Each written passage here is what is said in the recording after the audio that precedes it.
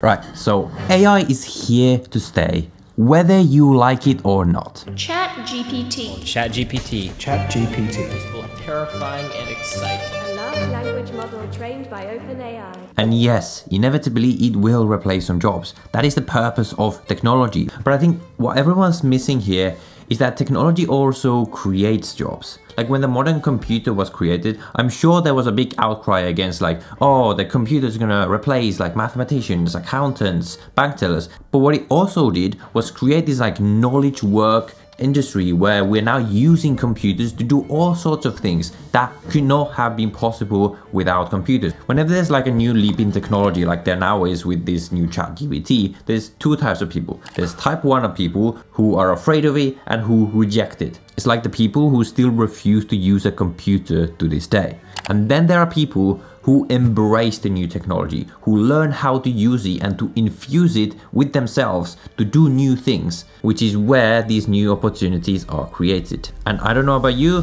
but I definitely want to be in the second group. So that is why I decided to use ChatGPT for a week and try to find as many ways as I could of using this new tool to automate not only coding but my everyday life. And here are the top 5 ways that I found. First, I wanted to understand how could ChatGPT be used in my everyday coding activities, like building my coding projects. I decided to first give it some simple programs to build and to test its limits. Because I like to be original and like not do what everyone else is doing, I started with a to-do app.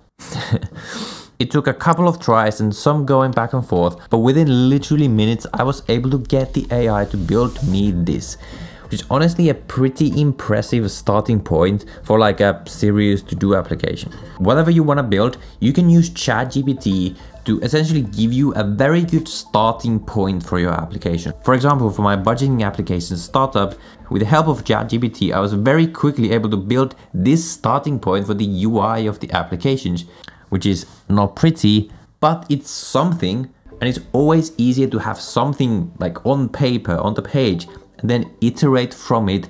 And it's pretty insane the extent to which I was able to use it to help me write code. Like look at this, for example. I could give it code and just say, please fix. And it would literally fix it for me correctly and even explain to me what I was doing wrong with my original code. You can essentially think of this as a much better and much faster Googling machine. But using ChatGPT with coding was definitely not all I found. So here are 4 more ways I found to use ChatGPT to automate my everyday life. But before we discuss that, can we just appreciate how insane it is that we now have this technology and this AI that can literally like be your own personal assistant, that's just like there, that's able to solve your problems.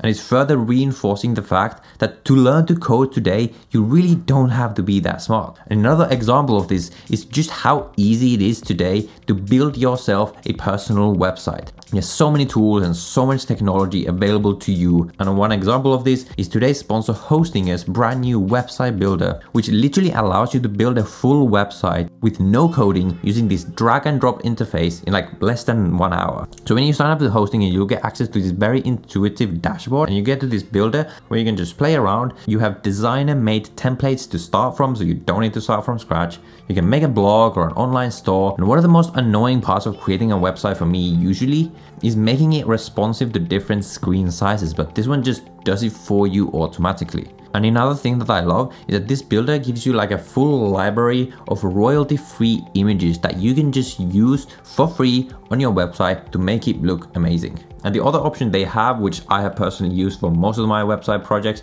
is WordPress, which is very beautifully and seamlessly integrated into the Hostinger process. You're gonna need hosting for your website anyway, but unlike other providers with Hostinger, you get access to both WordPress and the Hostinger website builder for completely free, as well as a free domain, a free professional email inbox, industry standard security features, and much more. To get the best pricing, I recommend their 48 months plan. Because I've partnered up with Hostinger, Hosting. You can also use my code InternetMakeCoder at checkout to get your discounts up to 91%. Thank you for Hosting for sponsoring this video. So we talked about using AI as your coding assistant, but you can actually expand this to use AI as your full personal assistant to essentially ask you any questions that you want and get pretty good answers. So because Chat GPT is like basically Google on steroids, I found that as I was using and getting used to Chat GPT more and more, all questions that I would normally Google, I could much more easily just ask from Chat GPT, and normally I would get answers much faster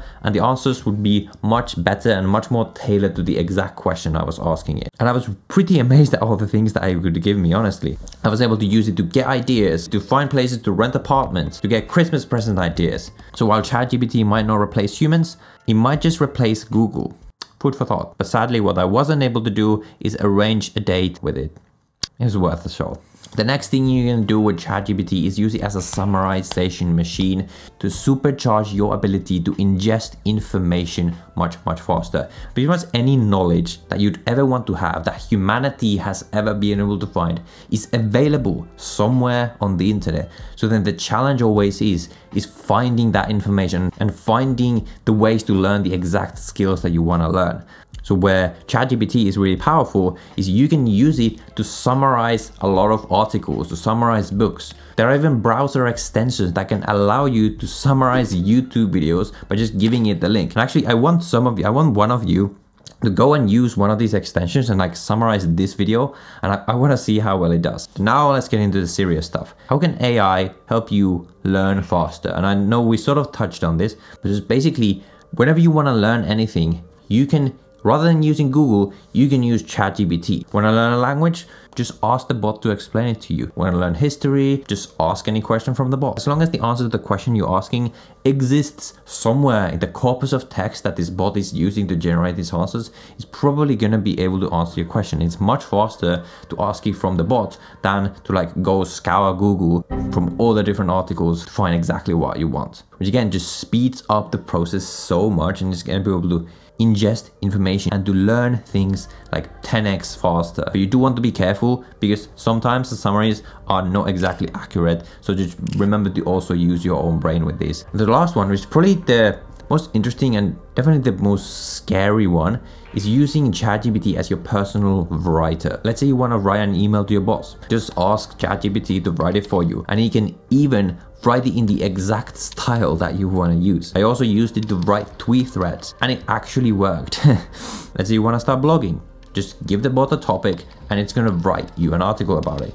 Now, what I wouldn't do here is just literally copy the exact thing that the bot gives you. If you're just writing articles that are written word for word by the bot, then because everyone can now do that, that's not gonna be something where you can stand out. So to stand out, use what the bot gives you, use it as ideas, and then iterate from it. And you can again use this to start like a blogging website much faster than you could ever do before. And where this can be even more powerful is in copywriting or writing your CV or cover letters. Again, use it as a starting point to get past the blank page stage, then make it more tailored to whatever you want to do. If the previous two things, like using it as a teacher and a summarization machine, can allow you to ingest information like 10 times faster, this can allow you to output information 10 times faster. And no, I don't think this is fully going to replace humans, but it is going to allow us to use it as a sort of anti-entropy machine to simplify all this sea of information and data that we as a humanity have created, to give us the answers that we want much faster, and to also allow us to use it to do something else, to create output much faster. You can either reject AI because you're afraid of it, or you can embrace AI and find ways to use it now to make your life easier. Because AI is here to stay and there's nothing that you can do about it. So that's what I think about AI. I hope some of these 5 ways give you inspiration. If you want to see my previous video where I discuss in more detail about whether AI can replace coding jobs, I actually gave you some tasks from my actual jobs and saw how it did. You can watch this video here. Many exciting things coming up on this channel in 2023. If you want to see what those are, hit the subscribe button. I'll see you in the next one.